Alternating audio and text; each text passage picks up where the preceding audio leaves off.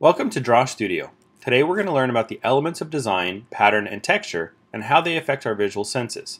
Let's get started. Pattern and texture are part of the elements of design, the things that we design with. Pattern surrounds us.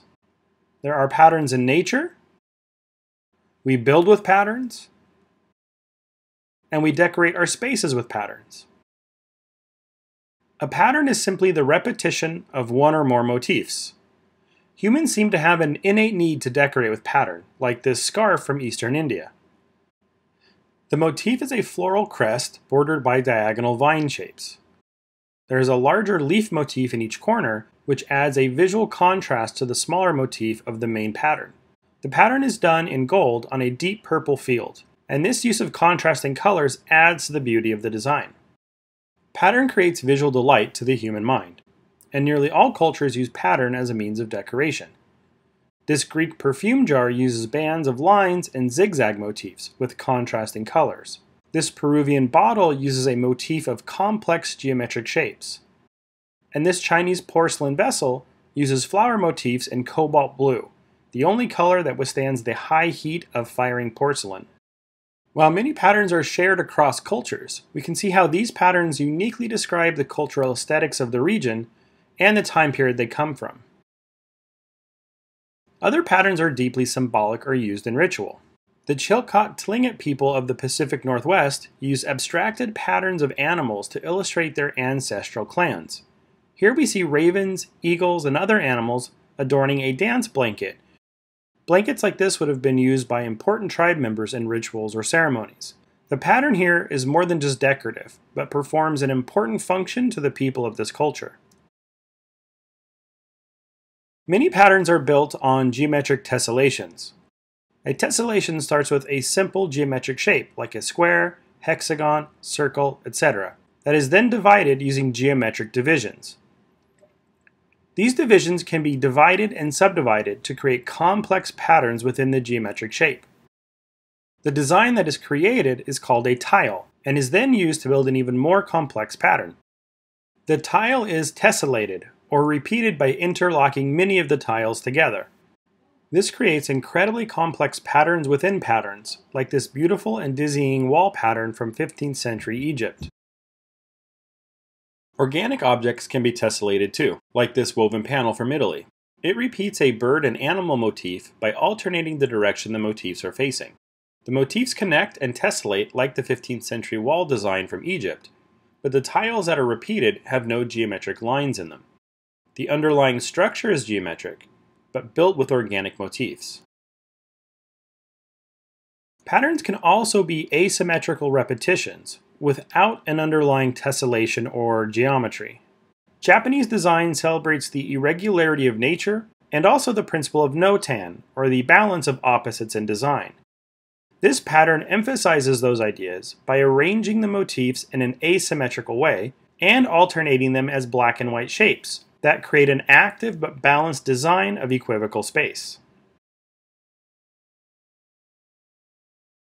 Pattern can also enhance pictorial images. This print of a mother and child by Mary Cassatt uses pattern to add visual interest and contrast to her image. The design is punctuated by areas of flat color, like the figure's skin, floor, and bed. She contrasts these flat areas with patterns, like the wallpaper, chair, and the mother's dress. Aside from creating inherent variation and visual interest, the contrast between the flat colors and patterns makes the figures pop out and separates them from the space around. This draws the eye in and emphasizes the subject of the print. Gustav Klimt was another artist who used patterns in his work. Nearly every area of his work, The Kiss, uses a variety of different patterns. The foreground flowers create a pattern of repeating shapes and colors. The background has a pattern of irregular dots, and both figures are cloaked in clothing with geometric and organic shapes. This gives his work an energy and rhythm. The choice of motifs implies something different about each figure also. The male figure has mostly dark rectangles, suggesting strength and stability, whereas the female figure is made up of curvilinear circles, feeling more fluid and soft. Using angular shapes for the masculine and round shapes for the feminine is an ancient design motif that goes back to the very origin of art. But notice within the male figure's pattern, there are a few curvilinear lines. And in the female's pattern, there are a few squares. This hints at their connection and helps unify them. Here, Klimt is using pattern not only to create visual interest, but also as a narrative device to help tell his story. Texture is similar to a pattern, but the repeated elements create a sensation of how smooth or rough a surface feels. Seeing a texture activates the part of our brain that holds our sense memories of touch, which adds a layer of physicality to our perception of a visual image. Jan Sieberex uses delicate washes to carefully illustrate the irregular textures of these trees. The subtle attention to the hard and soft edges and value changes mimics the crisp, rough texture. We've all probably felt tree bark in our lives, or something that has a similar texture, and that remembered sensation becomes part of the experience of looking at this work. Esther Howland was a Victorian entrepreneur who built a successful business making handcrafted Valentine's Day cards. Her cards, which are credited for popularizing Valentine's Day in America, were made with collage materials like metal leaf paper, die-cut lace, and lithographic prints, giving them an actual texture. These handheld artworks would have engaged the viewer's sense of touch, along with the visual perceptions of the imagery, engaging multiple parts of the brain. Not to mention the roller coaster of emotions sparked by getting a Valentine's Day card. Having actual texture the viewer interacts with creates a new sensory experience for the artwork. But even if we can't touch the actual texture, merely observing it will activate a similar sensation in our mind. This is true for another form of actual texture called impasto. Impasto is when an artist uses a thick application of paint that creates a surface texture on their work. Van Gogh used impasto in his works, which became part of the rhythmic structure. The direction of the brushstrokes are used as a device to lead the eye around the image and create a sense of energy. But light will catch the edges of the impasto, giving the strokes an actual dimension, making them exist in your space. This will grab a hold of your sense of touch.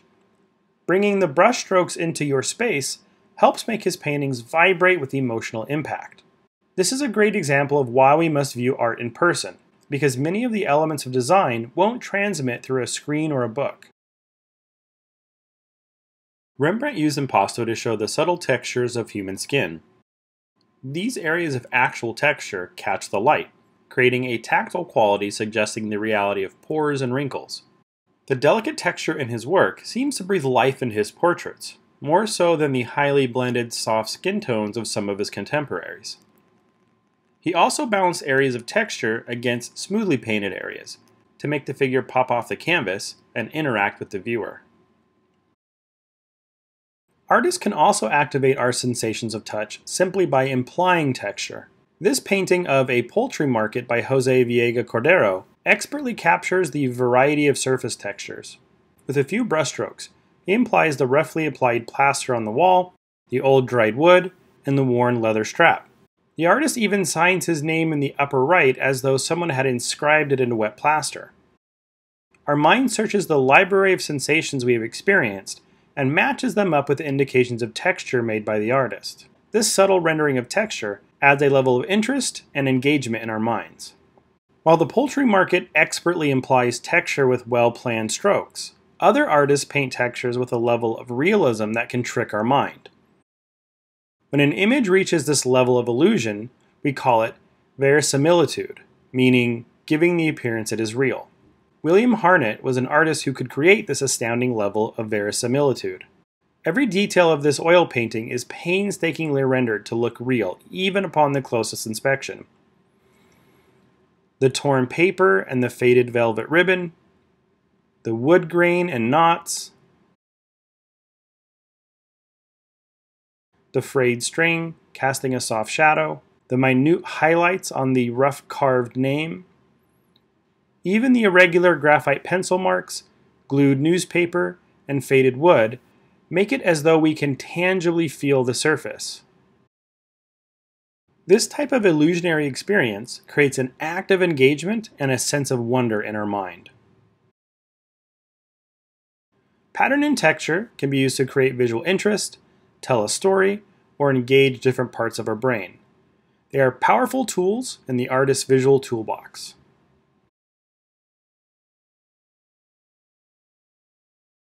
Thank you for watching. Don't forget to go to Drawsh.com for more information on these topics and many more. If you want to see more videos like this, like, share, and subscribe, and I'll see you for the next one.